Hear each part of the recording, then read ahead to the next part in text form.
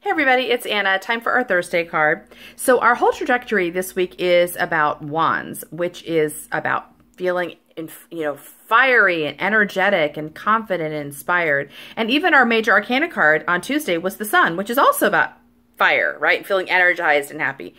The only exception to that is today's card, and that is the Five of Cups reversed. So cups are connected to the heart. They're about feelings and connections and following your emotional intuition. When this card shows up, it's about a conflict of the heart. 5 is the number for conflict. And so this man you can see is looking very sad. He's glancing back at this castle. We have the feeling this may be his home, and he's left his home behind. So the conflict card, which is 5, it's always a crisis card, and the question has to be answered whether you're going to move forward past the crisis into something new, or whether the crisis is going to foil you and make you turn back.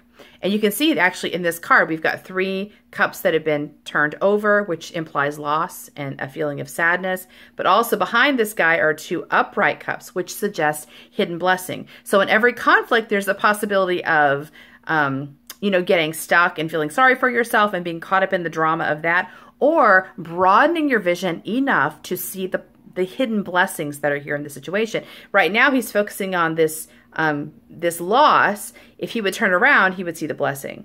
So that's always there in every conflict. Both options are available. Now, the reversal of the card suggests to me that this experience of heartbreak and loss is already past. In other words, we've already finished it. But we might keep feeling drawn back to it. It's almost like we have unfinished business with this old heartbreak. So it could very well be that you do have unfinished business, like you have not processed the grief enough, or you're still holding on to expectations, or you're bitter about something that happened. I mean, all of those things keep you stuck in a story. Okay, so you want to look at where you might be stuck. But another possibility is your mind is using the old story to draw you out of the energy of this week. And the energy is passion, energy, and confidence, all the wands. So it could be that you got some momentum happening in your passion, and your mind's trying to slow you up with this. Remember that story when, oh, your heart was broken, and well, let's think about that person. Think about what happened to me. And, like it's trying to tamp down your energy.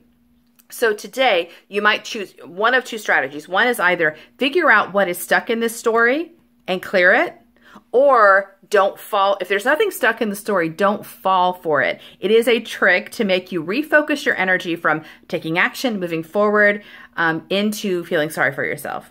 So you can figure out which way that applies to you this week. And I'll see you tomorrow for our final card. Bye.